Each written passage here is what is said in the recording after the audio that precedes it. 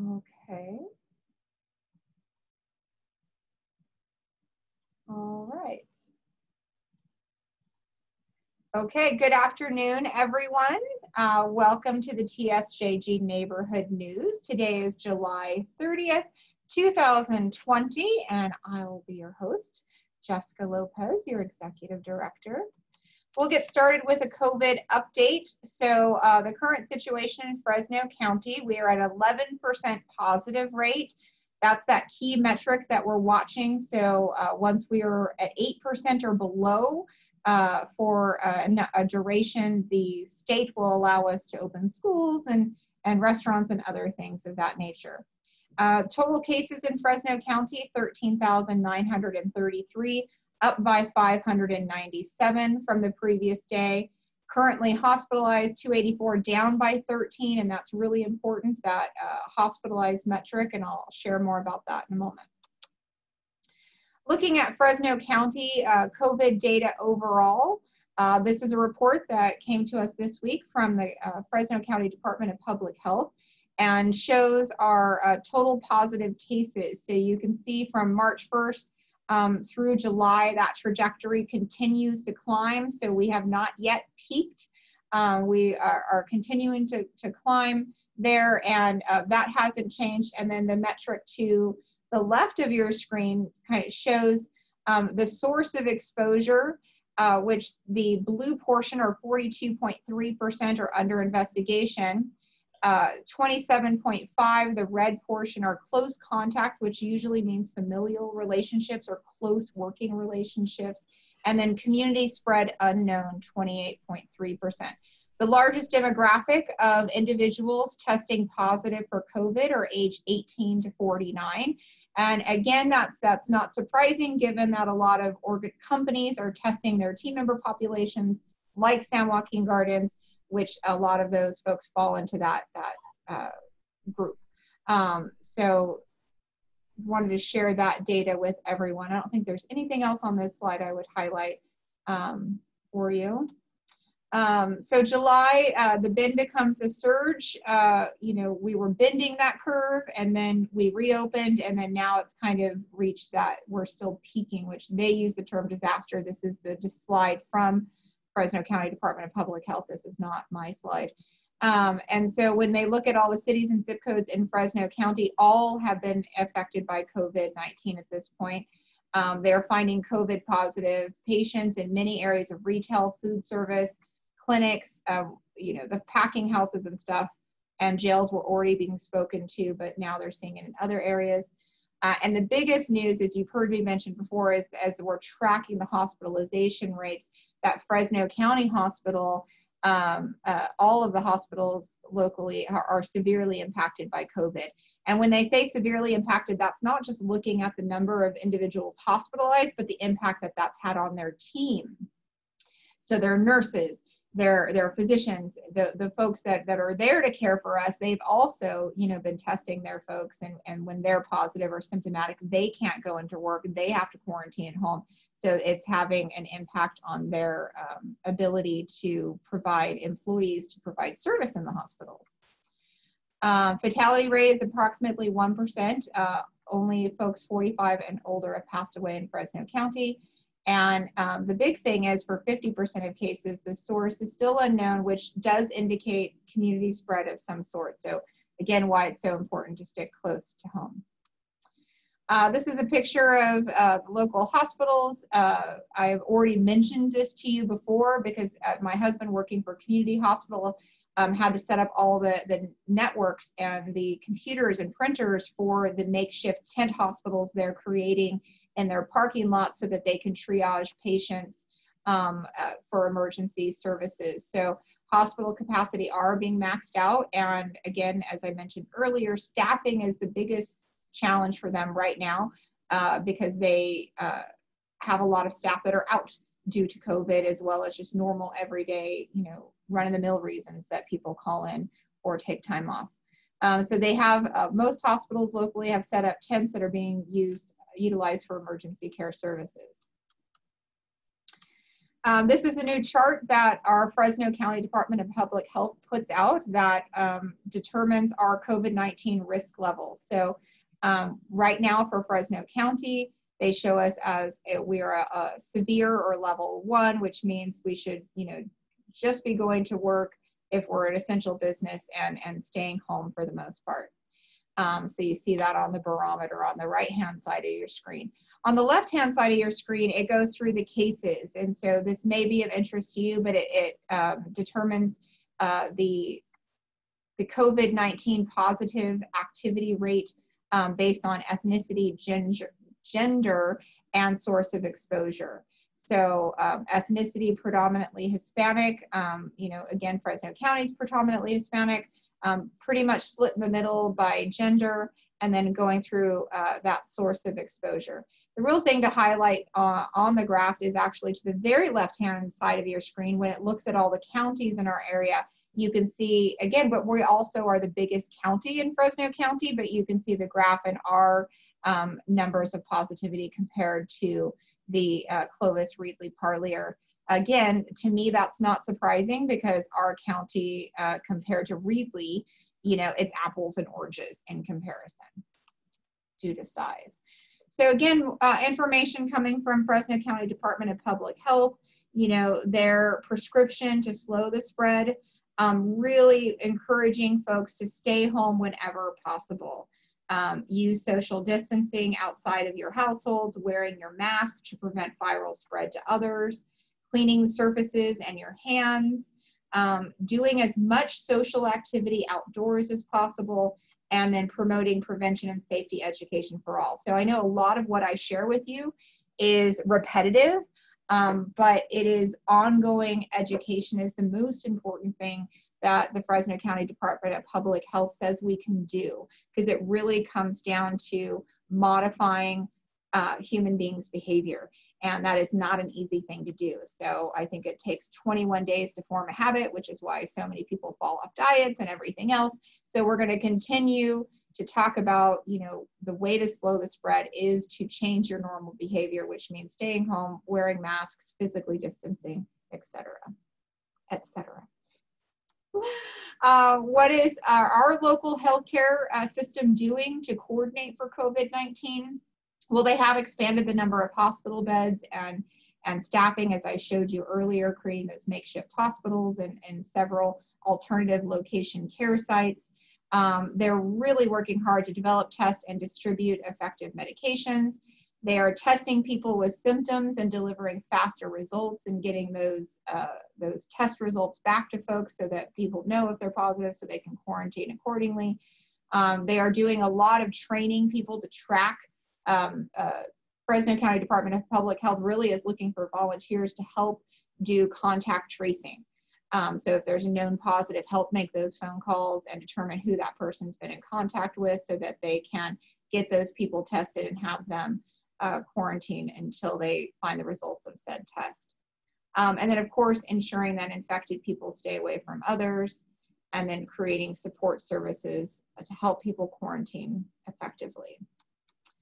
What does this all mean for us? Well, at San Joaquin Gardens, we currently, as of July 30th, have only one positive case. So our 3 other team members were able to return to work as of today. So we currently only have 1 team member that is tested positive and is still self-quarantining at home. We're not waiting on any results from any testing. However, testing will commence again tomorrow. So we will have some PUIs starting tomorrow as we continue to do our ongoing response testing to the positive COVID activity on our campus.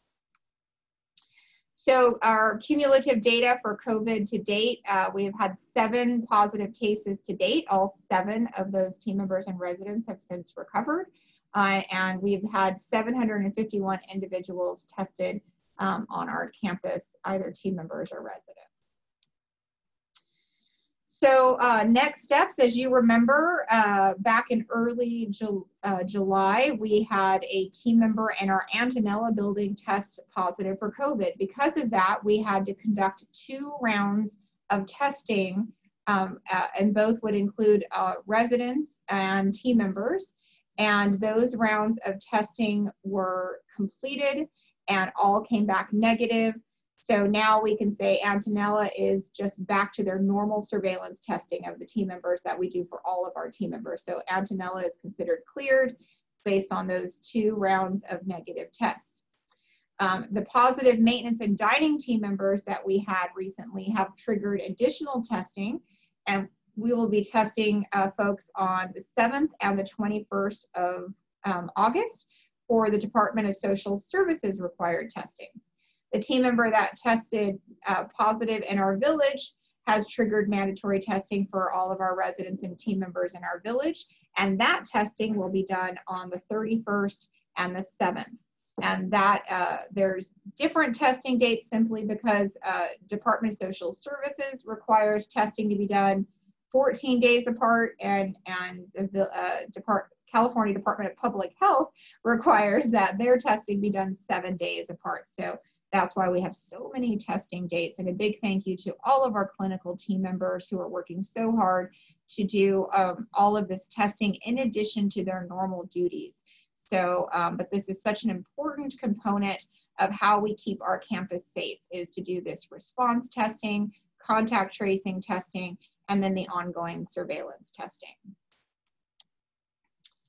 Visitation, as you know, is open on our campus on a very limited basis. So, you know, based on the COVID activity, we would ask that you really only have your essential visitors coming, you know, folks that you really need to see. There's a lot of COVID activity out in the greater community, but we are open for visitation. Right now, on average, we're having about 20 guests, visitors come to our campus for all levels of living in a day, which really, compared to what we were doing prior to COVID, is, you know, very different patterns and behavior from what we would have normally had in terms of visitors. If you'd like to have visitation, you would just call the 430-8201 number, make your reservation 24 hours in advance. You'll leave a message on that system, and somebody will call you back only if we cannot accommodate that requested visitation time. But we are asking folks to wear masks, stay apart, wash their hands, and of course they'll participate in screening as they enter our campus. So again, for residential living, you would call that dedicated phone number. Our visiting hours are from 9 a.m. to 7 p.m. We are restricting the number of visits that can occur on any given day so that we do not open the floodgates of visitation and have way too many people on campus, so that we can be cautious. For our assisted living and memory care, including Antonella now, we are fully open for visitation. So as it says there on the left-hand side of your screen, visits to apartments for visitations are allowed if there has been no new transmissions for 14 days. We are meeting the requirements for that in our all of our assisted living buildings, so we can have visitation occur as long as people are wearing the appropriate PPE, personal protective equipment.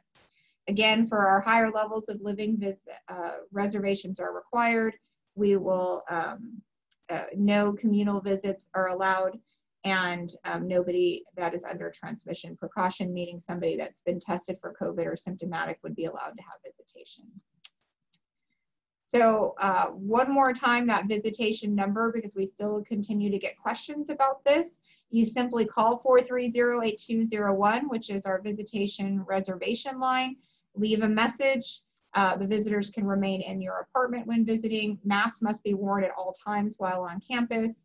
And if you want to visit another level of living, meaning you have a friend in assisted living and you want to go visit them, you should follow the exact same procedures. You will be screened. You make a reservation and participate in all the same check-in procedures. So again, folks have sent emails, some upset that we're allowing visitation on our campus because COVID rates are on the rise. And while I understand and share that concern with all of you, I also know that COVID is going to be a very fluid environment until a vaccine is found, and they're predicting that, you know, anywhere from 6 months to a year, and then how long will it be till it's ready in mass quantity? So it's going to be a long duration that we're going to be living with COVID. It's going to be very fluid. And so that is why the state of California put parameters in place to allow for visitation in a safe manner. So visitation only occurs, as we are allowing it based on the surveillance testing happening for our team members. So we are, ongoing testing our team members. If there's no positive activity within that building or area, visitation can continue. If there is positive COVID activity in that building or area, we would stop visitation there. And just as a friendly reminder to those that are concerned about the fact that we're allowing visitation, there are many residents who cannot leave campus. They no longer drive and have effectively been cut off from their loved ones for this duration. And therefore, we've seen an increase in signs of depression and other physical ailments that have come from that.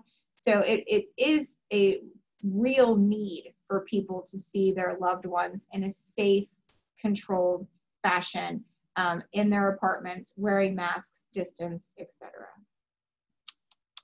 COVID-19 symptoms, as you know, we're seeing these on a very, what would you say, different scale. I mean, a lot of our team members have been completely asymptomatic.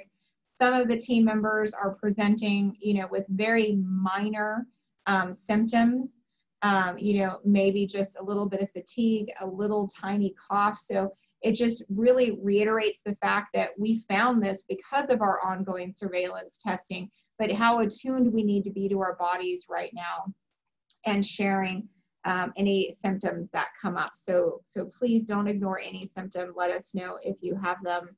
And if you feel like you need to be tested for COVID, we can assist you with that process. Remember always when you leave your home, the 3 W's: wear a mask, wait 6 feet apart, wash your hands. I'm seeing this done tremendously well on our campus, where we don't see it happening as readily as out in the greater public. But it's really great to see stores like Walmart and Target following, and Costco standing in terms of requiring masks. And I think the more we see that normalize in society, the more adherence we're going to see to all 3 of these W's, waiting 6 feet apart and washing our hands as well. And as a reminder, if you're invited to any sort of gathering, you want to think about the 3 C's. What is the space going to be closed off or a smaller space? What's the volume of the space? Will it be crowded? And will you need to participate in close conversation? Those 3 C's are going to put you at the most risk for community spread of COVID-19. So just be aware of that as you're deciding whether or not you want to participate in something that you were invited to.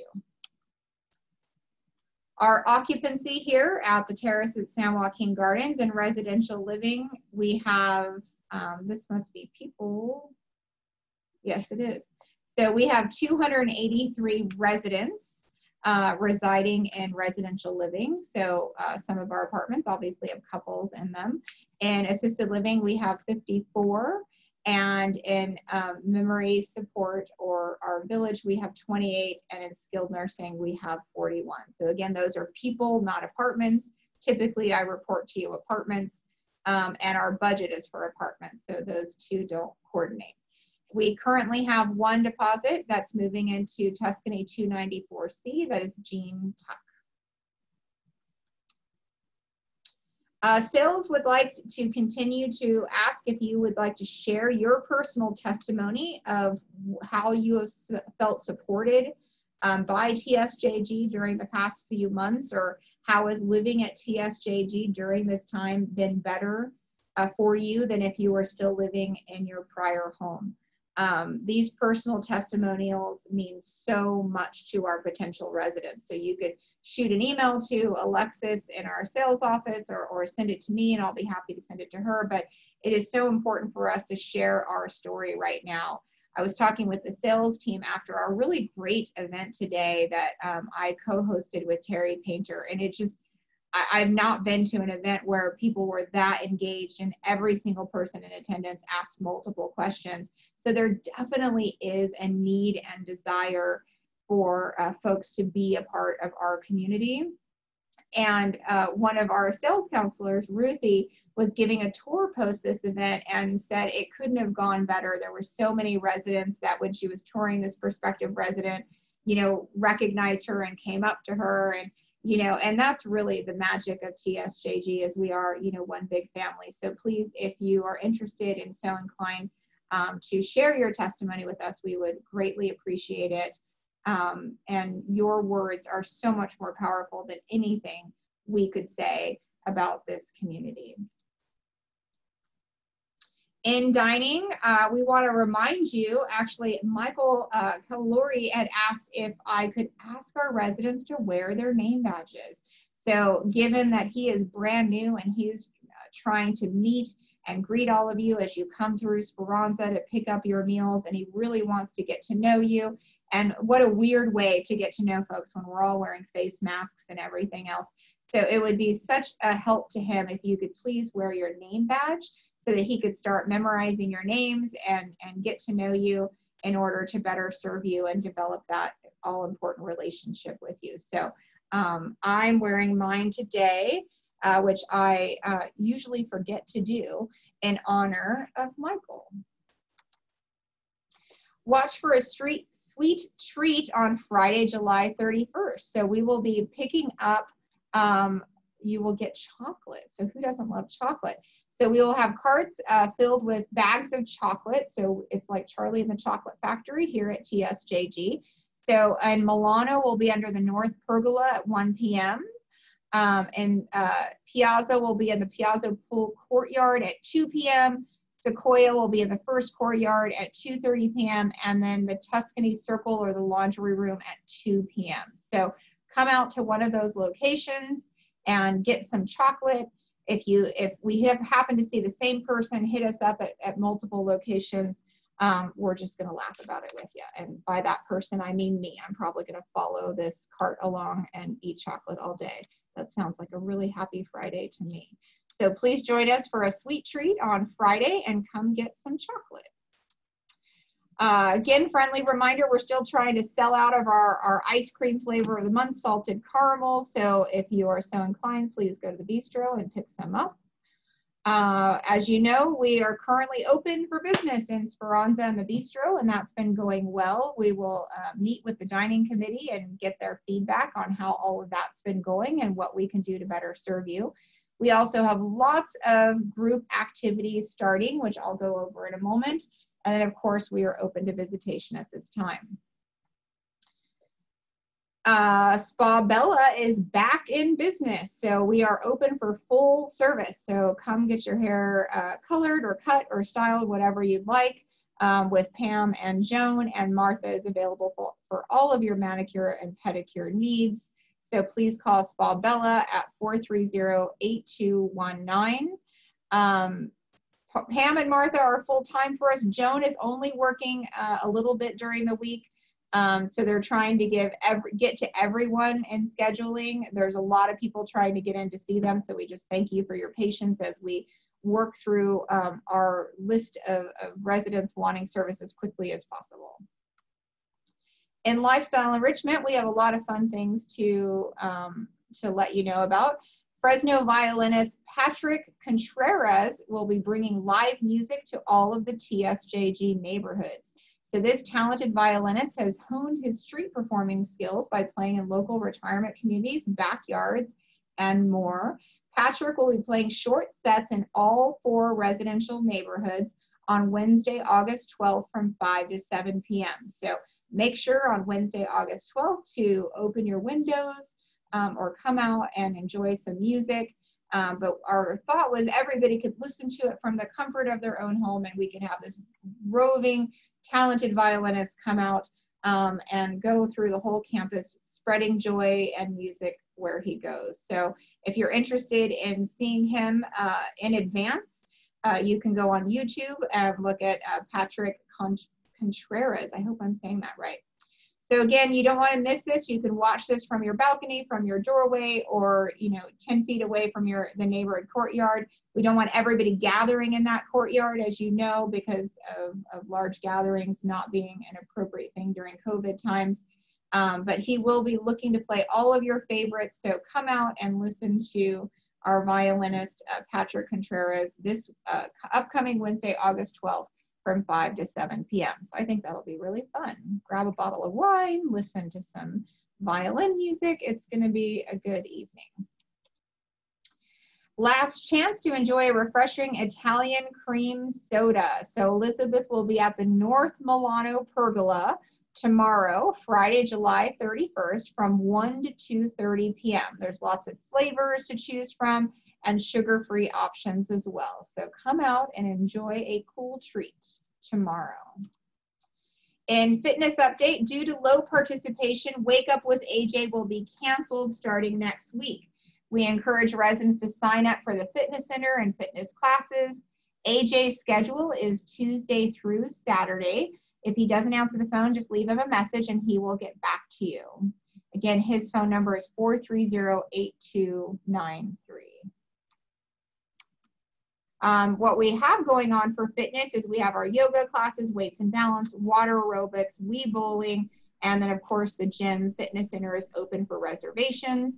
I do want to reiterate, to use the gym, you simply need to make a reservation. You no longer need a doctor's note or anything like that. Just it gets open to anybody and everybody. You simply need to make a reservation because we are requiring physical distancing. Masks must be worn, and we're really limiting the participants so that we can have time to sanitize in between. On Friday, August 7th, our Current Issues group will be returning. So Current Issues is returning via Zoom. So Friday, August 7th at 9 a.m., the topic will be Living with the Pandemic Roller Coaster at TSJG. If you've not attended a Current Issues group before, it's a lot of fun. A lot of people typically go to this. I think we used to get 30 to 40 people that would attend this Current Issues group. But if you would like to join the Zoom call, if you've not attended before, if you have any questions, contact Elizabeth Mendez at 430-8221. Our Great Courses America's Founding Fathers is being shown starting Monday, August 3rd from 9 to 9:30 a.m. in the Tolladay Theater. The limit is 10. You must sign up with Elizabeth prior to attending. So if you'd like to come out and enjoy the Great Courses, America's Founding Fathers, sign up with Elizabeth, and that will start Monday, August 3rd. Coming in August, we have a lot of new opportunities for folks to meet their spiritual needs. So we will be doing worship service Sundays on the patio of Tolladay Theater at 9:30 a.m. and 10:30 a.m. We will be doing a pre-setup of chairs to determine how many seats will be available while we maintain that 6-foot physical distance. But you will have to sign up or make reservations in advance to attend. And so that's why we're doing 2 sessions, both at 9:30 and 10:30, because it'll be limited in numbers. It'll be outside on the patio. So we thank you for signing up for that in advance. We'll also be offering a walk-through Holy Communion in Tolladay Theater starting August 2nd. And then Bible study will be Mondays at 1 p.m. in Tolladay Theater with a maximum of 9 people in attendance. If you'd like to join Nancy Jen for Bible study, you can sign up as well. So for any of these events, if you have any questions, you can contact Nancy Jen at 430-8223. If any resident would like to recommence one of their committee meetings that they were doing prior to, the basic guidelines are as follows: that all participants must be at least 6 feet of distance between chairs. Outdoor meetings are best. Any indoor meeting rooms must be reserved through the concierge and must be 10 people or less. And we recommend a 30-minute duration. Masks should be worn at all times, and we should be taking sign-ups to attend.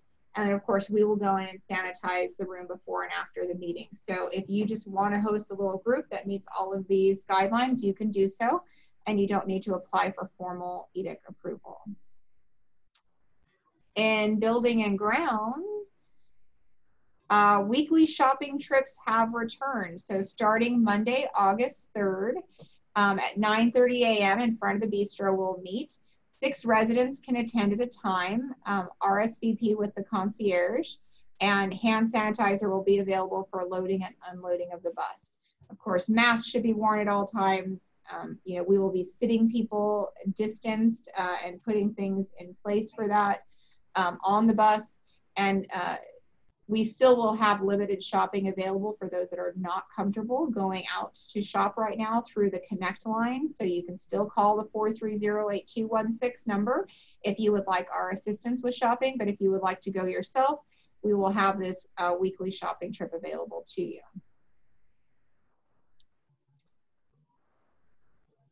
Please leave your trash area free of debris. We're getting complaints that folks are not properly bagging up their trash and not using the recycling chute as appropriate. So please tie everything up, throw them away appropriately so that you can be a good neighbor. Last call we had, folks had asked about sanitation and how we're doing that. So you'll see housekeepers that are using the wiping method, but we also have about 6 of these, we call them our Ghostbuster guns, but these are our sanitizing guns, and they actually just spray a mist. And so we go throughout campus and any high touch areas, we use the sanitation Ghostbuster guns.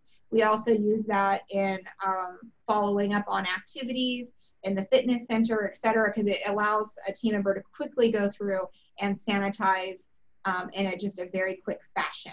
So you see, if you see team members walking around with these guns, that's what they're for. Specifically, a resident had asked how often we're sanitizing stairwells, and Milano and Piazza stairwells are being sanitized 3 times a day for your protection. Mosquitoes are back and they are biting. So the Consolidated Mosquito Abatement District has trapped mosquitoes on our campus and are currently testing them for West Nile and Zika.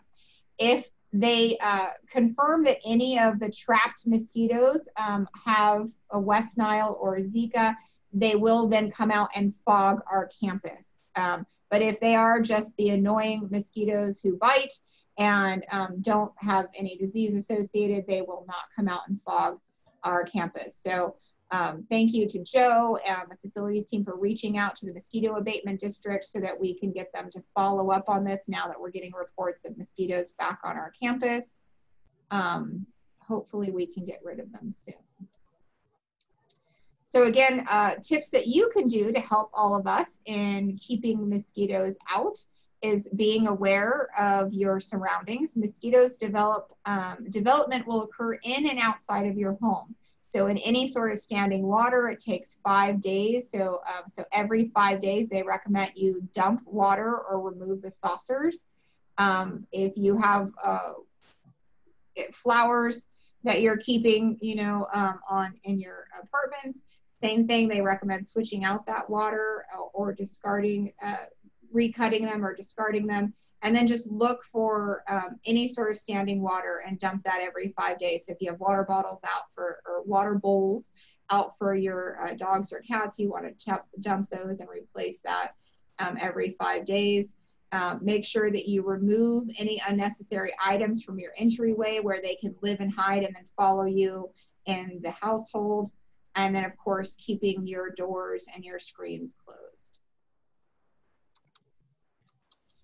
Just a friendly reminder, thank you all for calling in your transportation request in advance, but please have your information ready when you call. And that information is the date and time of your appointment, your doctor's name, the phone number, and the address. So when you call the concierge to make that appointment, please make sure you have all of that information ready to go. You can let your friends and family members know that the screening tent is no longer accepting drop-off items. So items can now be delivered directly to you. Again, you can call the reservation line to schedule the delivery so that you can say, hey, my friend Joe Smith is going to be dropping something off tomorrow around 3 o'clock, and you would put that on the reservation line so our screening tent knows to allow them entry to the campus. Happy birthday, July 31st to Marilyn Larson. So if you see Marilyn, please wish her the happiest of birthdays as we wrap up our July birthday babies. And some 10 ways to lift your spirits. Number 1, you can count your blessings. I tell my husband that every day and make sure I'm at the top of his list, as I should be. You can think positively, relax and breathe, appreciate someone or something. Always look at the bigger picture.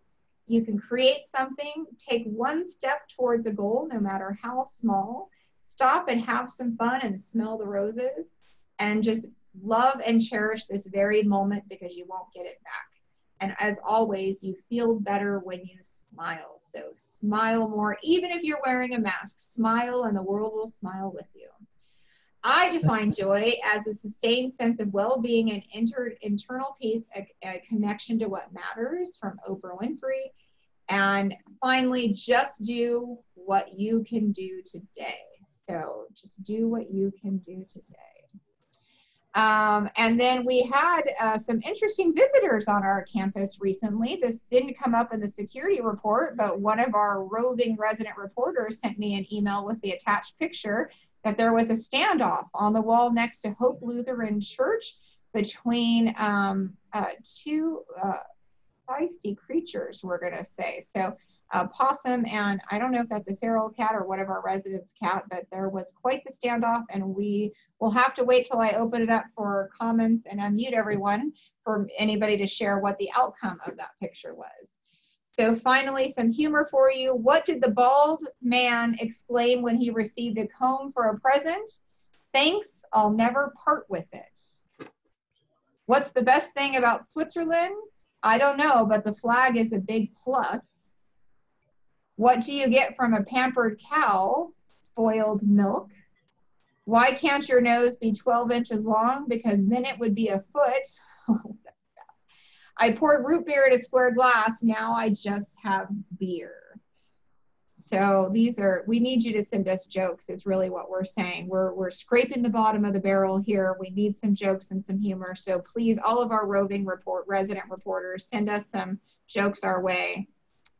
And then finally, the hunt for the gnome. The gnome is relocated every Friday morning. Call in your sightings of the gnome by 4:30 p.m. each Wednesday night. And the winner will be drawn live on the Thursday neighborhood Zoom call. So with that, my good friend, Mr. Dennis Painter, are you ready to pick our winner? I am ready. We had fewer entrants this week, probably because AJ threw a curve and didn't move the gnome. And apparently everybody thought to look where it was last week. He was testing us. That's funny. We have a new winner this week in Harmony Shishmanian. Yay! Harmony, congratulations. You're the winner of the hunt for the gnome. Your gnome cookies are down at the concierge desk, and we will call you to let you know that you're the big winner. So congratulations, Harmony. With that, I will go ahead and stop sharing my screen and unmute everyone so I can open it up for questions.